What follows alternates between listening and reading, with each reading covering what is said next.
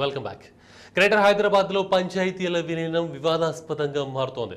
పచ్చని పల్లెల్ని కాంక్రీట్ జంగిల్గా మారుస్తామంటే ఒప్పుకునేది లేదంటూ ఎదురు తిరుగుతున్నారు. విలీన ప్రక్రియ ప్రారంభించేందుకు వెళుతున్న అధికారులకు గ్రామస్తులు ముచ్చెమటలు పట్టించేస్తున్నారు. దీంతో ఏం చేయాలో పాలుపోక వెనుదిరుగుతున్నారు జీహెచ్ఎంసీ అధికారులు.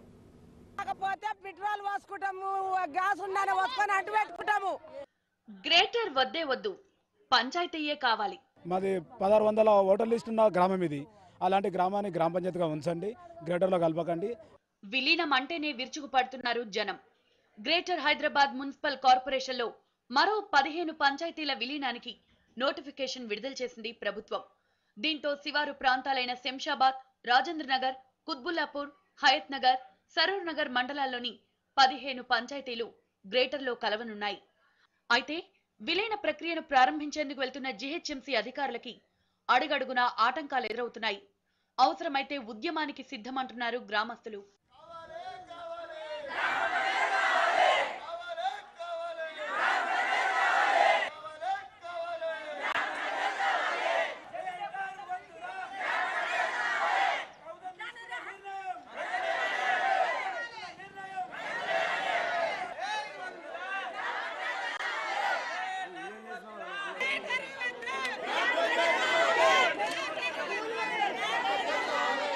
శంషాబాద్ మండలంలోని కొత్వాల్గూడ గ్రామం ఇది.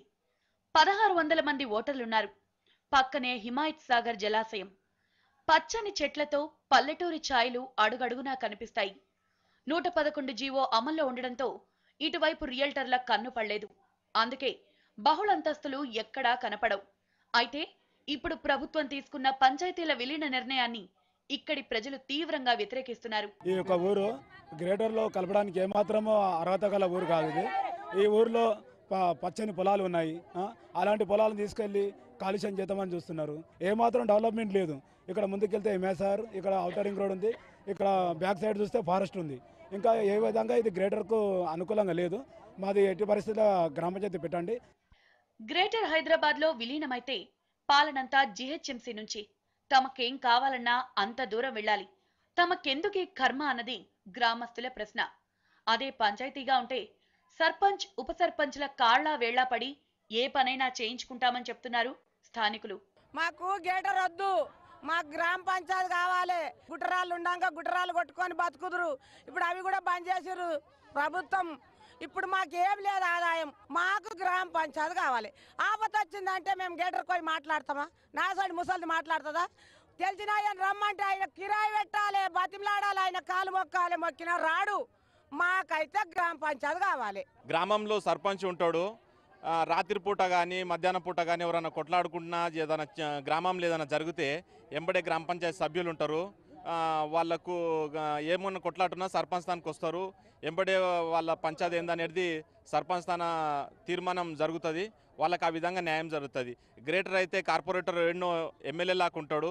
కార్పొరేటర్ తనకి పోవాలంటే సామాన్య జనం కార్పొరేటర్ తనకి పోలేరు. కాబట్టి గ్రామస్తులకు పెద్ద ఇబ్బందులు ఒకటి జరుగుతుంది. విలీన ప్రక్రియలో భాగంగా గ్రామానికి వెళ్లిన అధికారులని గ్రామస్తులు, పంచాయతీ బోర్డు మెంబర్లు అడ్డుకున్నారు. గ్రేటర్ అయితే తమ ఊరు నాశనం అవుతుందని ఆవేదన వ్యక్తం చేస్తున్నారు. దీనిపై అవసరమైతే న్యాయ పోరాటానికి దిగుతామంటున్నారు. గ్రేటర్లో ఉన్న వారి పరిస్థితి ఎలా ఉందో తమకు తెలుసని, తాము ఎట్టి పరిస్థితుల్లోనూ విలీనానికి ఒప్పుకోమంటున్నారు. మా ఊరికి అధికారులు మొన్న 3 రోజుల క్రితం వచ్చిర్రు. గ్రామ పంచాయతీల రికార్డును ఆధీనం చేసుకొని వచ్చిర్రు. మేము అందరం గ్రామస్తులము. వాళ్ళు తీసుకొని బయటికి వెళ్తే వాళ్ళని అడ్డగించడం జరిగింది. ఎట్టి పరిస్థితుల మా ఊరు గ్రామ పంచాయతీగానే ఉండాలి, గ్రేటర్ను విలీనం చేయొద్దని ఆ వచ్చిన కమిషన్ గారికి తెలియజేయడం జరిగింది. 3 గంటలు వాళ్ళతోటి మేము వాగ్వాదం చేసుకొని రికార్డ్స్ను తీసుకెళ్లకుండా అడ్డుకున్నాము.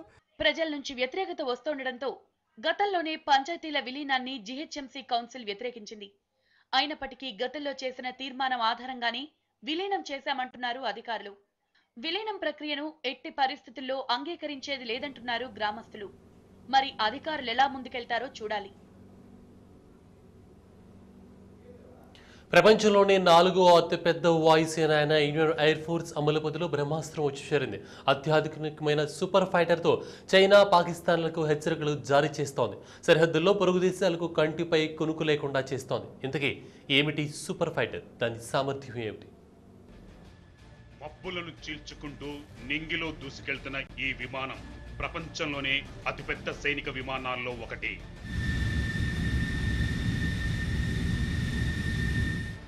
అమెరికాలో కాకుండా ప్రపంచంలో ఇలాంటి విమానాలు కేవలం 34 మాత్రమే ఉన్నాయి. అందులో 3 సూపర్ ఫైటర్లు ఇప్పుడు భారత్లో ల్యాండ్ అయ్యాయి.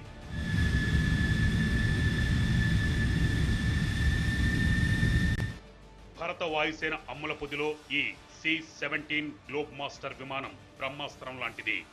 ప్రపంచంలో కేవలం 8 దేశాల్లోనే ఈ సూపర్ ఫైటర్లున్నాయి. పొరుగున ఉన్న చైనా, పాకిస్తాన్ల దగ్గర ఇలాంటి సూపర్ ఫైటర్లు లేనే లేవు. ప్రపంచంలోనే అత్యంత ఎత్తైన ఎయిర్ స్ట్రిప్ లడఖ్లో ఉంది. దీన్ని Daulat Baig old air base అంటారు. ఇక్కడ 130J super Hercules transport plane గత వారం ల్యాండ్ అయింది. సరిహద్దులో చైనా దూకుడుకు సమాధానం చెప్పడానికి దీన్ని మోహరించారు. ఏ పరిస్థితుల్లో అయినా సరే సైనిక దళాలను, హెలికాప్టర్లను వాస్తవాధీన రేఖ దగ్గరకు ఇది తీసుకెళ్లగలదు.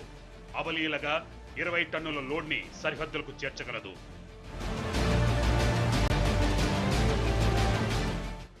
తాజాగా భారత వాయుసేన అమ్ముల పొదిలో చేరిన C-17 గ్లోబ్ మాస్టర్ ఫైటర్ విమానం హెర్క్యులస్ కంటే శక్తివంతమైంది. భారత రక్షణ మంత్రి ఏకే యాంటోనీ సమక్షంలో 3 C-17 గ్లోబ్ మాస్టర్ విమానాలు భారత వాయుసేనలో చేరాయి. వీటిని ఆపరేట్ చేయడం కోసం 81 స్క్వాడ్రాన్ ని కూడా ఏర్పాటు చేశారు. సరిహద్దులో డ్రాగన్ ఏమాత్రం తోకజాడించినా బుద్ధి చెప్పడానికి ఈ మిలిటరీ ట్రాన్స్పోర్ట్ ఎయిర్ క్రాఫ్ట్లను వాయుసేన సమకూర్చుకుంది. 13,000 అడుగుల ఎత్తులోని ఎయిర్ బేస్ కు సైతం ఇవి సునాయాసంగా చేరుకోగలవు. C-17 भी वहाँ लैंड कर सकता है. उसको सिर्फ 3,500 फीट चाहिए लैंड करने के लिए. तो हम कोई डिफ्रेंशिएट नहीं करते हैं कि बॉर्डर एरिया है या हिंटरलैंड है.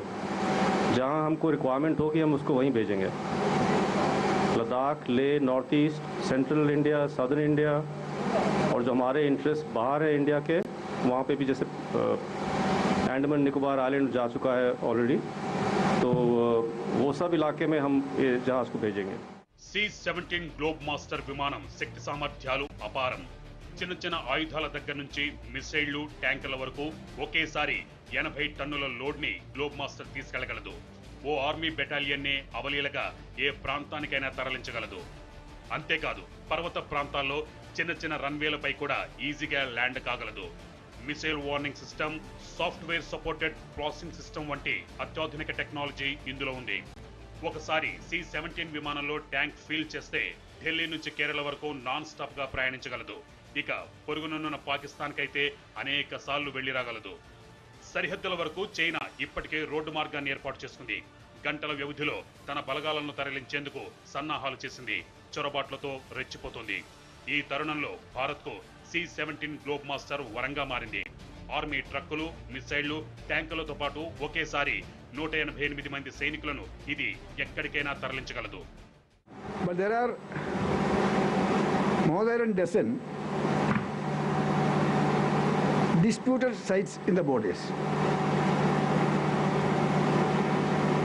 There is no agreement between both countries. Our patrols goes to the areas we feel it is ours. Their patrols comes to the areas they feel theirs. Over the years, both countries has developed their infrastructure more and more nearer to the border. America నుంచి Bharat 10 C-17 globe master విమానాలను కొనుగోలు చేస్తోంది. ఇందుకోసం 18,000 కోట్ల రూపాయలు ఖర్చు చేస్తోంది. అంటే ఒక్కో C-17 విమానం ఖరీదు 1,800 కోట్ల రూపాయలన్నమాట. ఇప్పటికే ఇండియన్ ఎయిర్ ఫోర్స్ లో 3 గ్లోబ్ మాస్టర్ ఎయిర్ క్రాఫ్ట్లు చేరాయి. ఈ ఏడాది చివరికల్లా మరో 2 వస్తాయి. 2014లో మిగతా 5 గ్లోబ్ మాస్టర్లను అమెరికా పంపుతుంది. ఉగ్రవాదంపై పోరులో అమెరికా అనేక సార్లు C-17 విమానాలను ఉపయోగించింది. ఆఫ్ఘనిస్తాన్లో ఈ విమానాల నుంచే అమెరికా దళాలు పర్వత ప్రాంతాల్లో దిగి ఉగ్రవాద స్థావరాలపై మెరుపుదాడులు చేశాయి.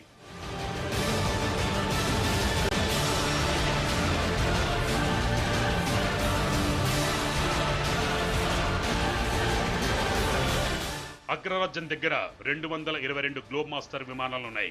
ఇంగ్లాండ్ దగ్గర 8, ఆస్ట్రేలియా దగ్గర 6, కెనడా దగ్గర 4 C-17 ఎయిర్ క్రాఫ్ట్లున్నాయి. మనకు రావాల్సిన మిగతా 7 విమానాలు వచ్చేస్తే అమెరికా తర్వాత ఎక్కువ C-17 విమానాలున్న దేశంగా భారత్ నిలుస్తుంది. భారత్ ఏ ఆయుధాన్ని అత్యాధునిక విమానాన్ని సమకూర్చుకున్నా దాని సామర్థ్యాన్ని చైనాతో పోల్చవలసి ఉంటుంది. మరి భారత C-17 air craft China Y-20 విమానంతో పోలిస్తే ఏది శక్తివంతమైంది?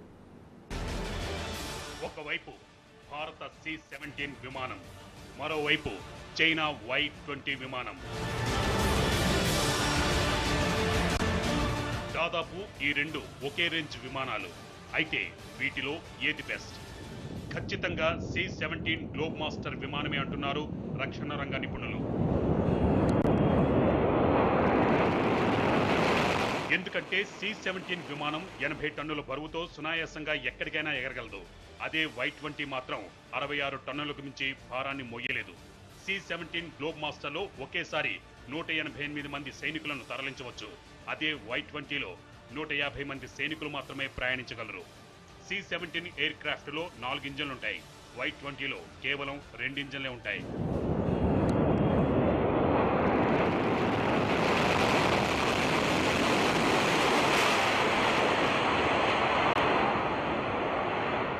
ఇప్పటికే భారత్ లడఖ్లో C-130J విమానాన్ని మోహరించింది.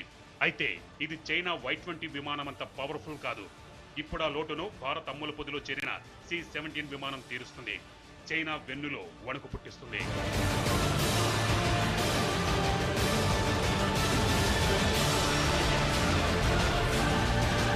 కేవలం యుద్ధ అవసరాల కోసమే కాదు, కేదార్నాథ్ వంటి విపత్తు సమయాల్లో విలువైన ప్రాణాలను కాపాడుతుంది C-17 ఎయిర్ క్రాఫ్ట్. సైనిక దళాలను, సహాయక బృందాలను సత్వరం తరలించడానికి, ఆపదలో చిక్కుకున్న వారిని రక్షించడానికి గ్లోబ్ మాస్టర్ ఉపయోగపడుతుంది.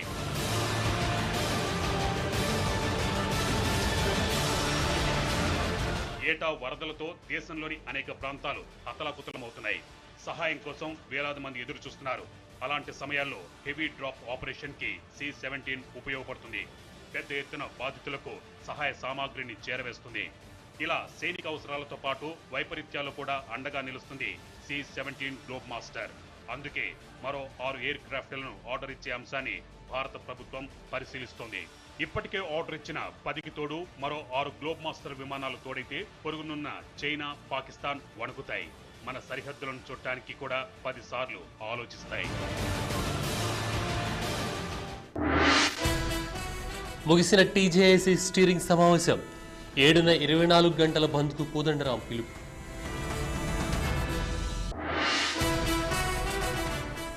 సీఎంపై దిగ్విజయ్కి తెలంగాణ నేతల ఫిర్యాదు. సీమాంధ్ర పక్షపాతిగా వ్యవహరిస్తున్నారని ఆగ్రహం.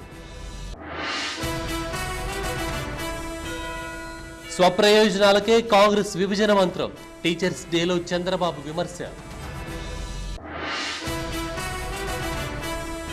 సీమాంధ్రలో కొనసాగుతున్న ఉద్యమం. వినూత్న రీతిలో సమైక్యవాదుల నిరసనలు.